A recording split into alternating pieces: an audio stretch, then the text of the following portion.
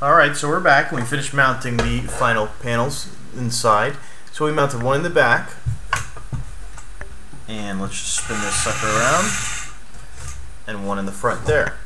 So what's going to happen here is that we're going to have ultrasonic sensors all around the front sides. Let's see. So the front sides, and on each side, and as well as the back. So that'll be a total of 6 ultrasonic sensors, giving us almost a 360-degree visibility. We could add further panels to the back here, but from my experience, it's kind of overkill. You really don't need that many, but it wouldn't hurt to do it just to give you a greater sense of awareness. You'd have complete 360 view of what's on. So step will be in the bumper sensors. Now these bumper sensors front here in front of the infrared sensors, and what will happen is that when we install those, they're basically big buttons. So 3 buttons, one here, here, and here. So when this device is moving forward and it bumps into something, it's going to know, hey, I've hit something, let me back up. And that's what these are going to be for. So let's just move this to the side, and let's open up this package to see what they look like. Okay, so they come with a cable, and this is made of metal, and it has some kind of spring inside there. It just basically looks like a button with some springs, and these screws stop it going all the way through. And you have 2 mounting holes in the bottom, so it can move about easily, in and out, down, up, doesn't matter. Either way, we'll know that something actually impacted the unit. There are 3 of these. Okay. I'm going to put these off to the side.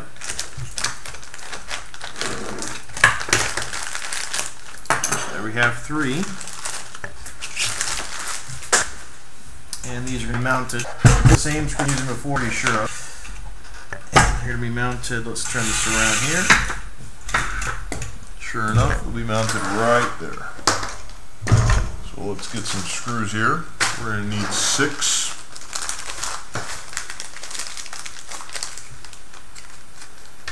So there's 1, 2,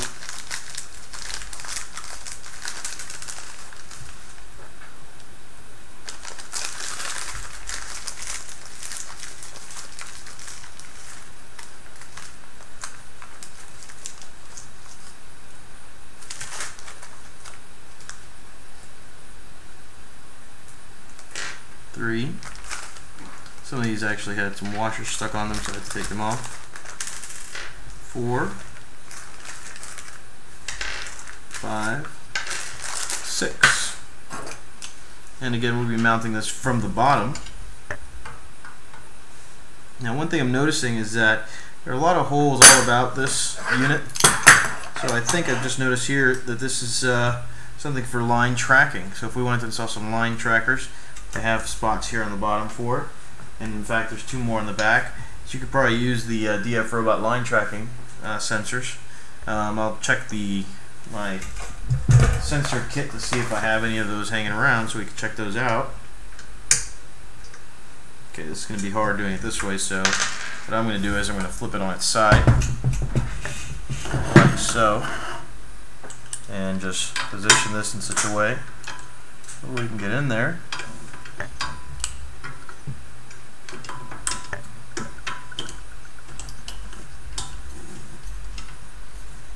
Again, don't tighten it too much because we need to align the other hole.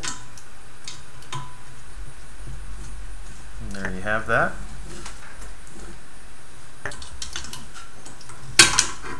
Oops, this came undone there. Let's do it one more time.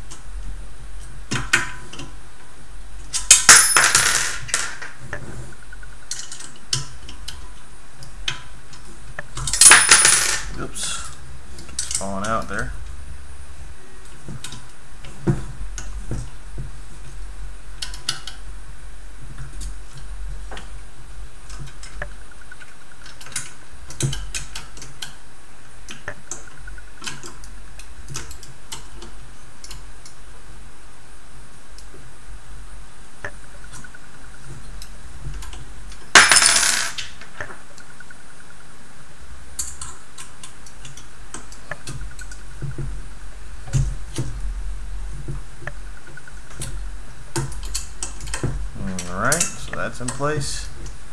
Give this first one another few more turns and we're good to go. So we've mounted one there. Now let's continue on with the next ones.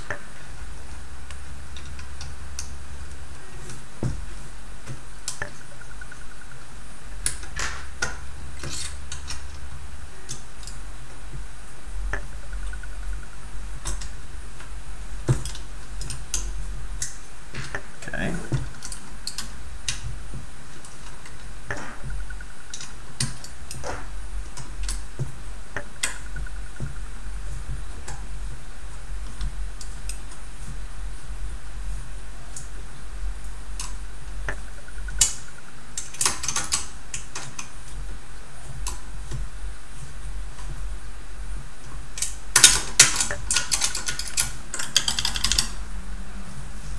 And the final one.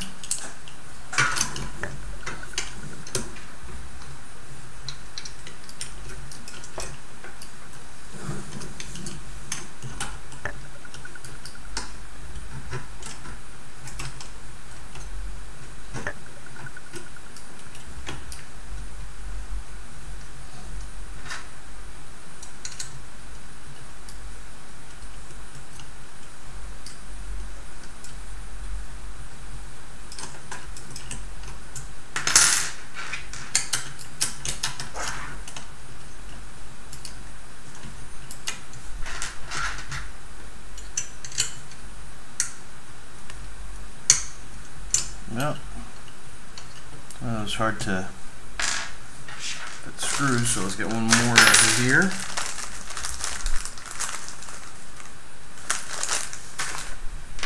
Let me see if I can put this on the side here.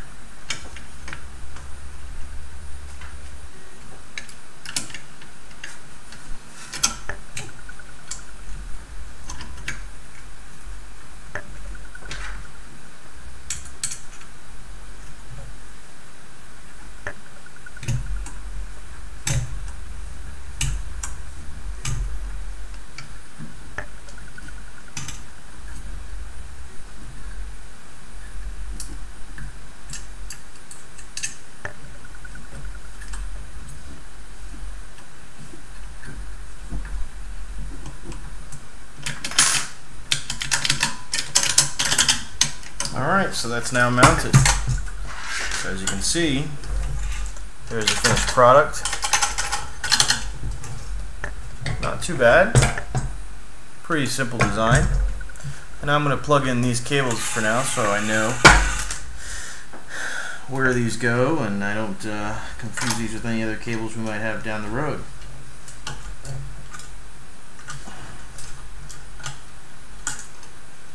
Might have been a good idea to actually plug this in first, then mount this to the chassis, but doesn't really matter either way.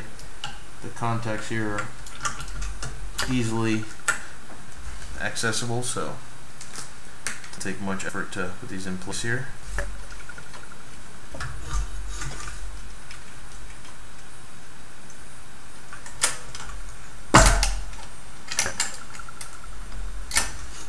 Alright, and the final one, here it goes.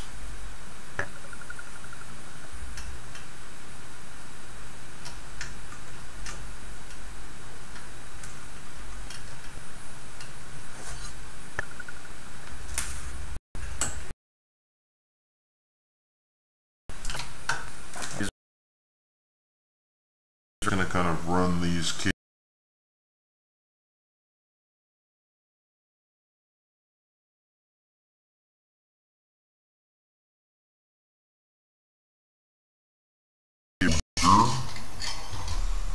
that go through the iron mount.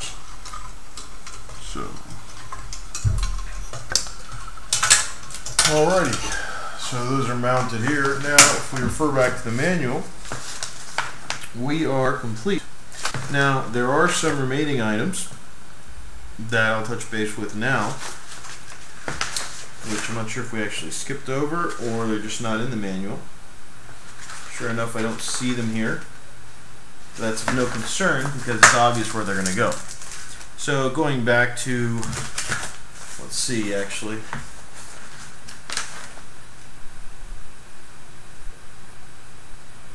So they have a couple images here. What they actually did was, we have these hand tilt brackets, and they actually mounted them to the back side here, back here and here. I'm going to leave this as extra for now until I figure out what I want to do with this. We need to plan out basically what we think we need. The other part that we need to mount is the battery holder. So that is not in the manual, but we're going to go ahead and try to figure that out now. So let's just move this to the side so we can check out the contents of this. So this is the battery mounting plate, and it comes with 4 long screws, and this here.